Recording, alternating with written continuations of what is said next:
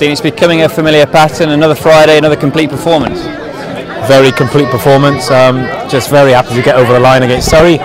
Very strong side, and no, we did really well tonight. We'll talk about the team performance later, but a personal milestone for you. What did it feel like to take that 100th wicket? Very humbling. And obviously the first player to ever take T20 100 wickets for Glamorgan. Very honoured, and nice words from Robert Croft, who I bowled a lot with during T20, my T20 career. So that was nice. But yeah, just happy to get over the line and take those two important wickets out of Ansari and Bravo at a dangerous time. So that was important. You'd have had a moment in the dressing room with the players, with Crofty. What was said?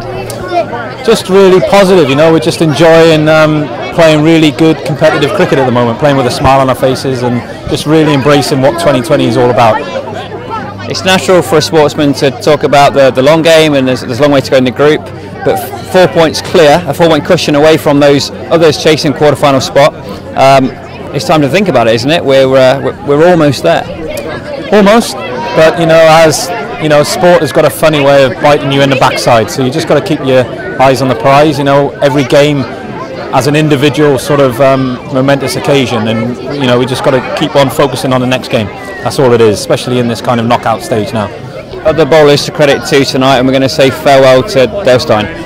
No, he's been absolutely superb throughout the whole of the competition for us. You know, the stuff that he's been saying in the change room has been, you know, it really resonates with the young bowlers. But just to have him in the change room, it's been an honour to play with him. Obviously, one of the world greats ever.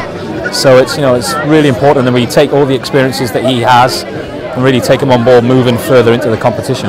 Captain's knock from Shaq. He played a mature innings, a professional innings, and got the job done. Yeah, credit to the experienced South Africans at the top of the order. You know, Jack Rudolph and Colin Ingram. They played really well, and it was perfect. It was nicely suited to his game as well, just knocking it around. You know, we didn't have to take any risks, but they, you know, it was very clinical from them tonight, which is very important moving forward in the competition. What about the home crowd? Very responsive tonight. They're backing you. Yeah, no, the home support is always very good. Hopefully, you know, we can get a few more through the gates for the later stage of the competition. But you know, the Welsh crowd are always in fine fettle. So hopefully, long may that continue. 11 from 7. What's the points target? Sorry to be a little bit ignorant, but I haven't looked at the points table, to be honest. As I said before, I'm just keeping, you know, we're all keeping just winning the next game, and so on, until we hopefully get to the quarter-final, then we'll reassess. You've cruised past 100 wickets. What about the personal target now? What would represent success for you this season? Staying in the team, staying fit, because there's only so many times I can throw myself around at Packwood Point now. My hands are getting peppered. When I land, my bones ache, but that's what it's all about, you know. But no, I'm just enjoying it, and you know, just keep on getting picked for the T20 side, and yeah, just really enjoying it, playing with a smile on my face. Well played tonight. Thank you, Michael.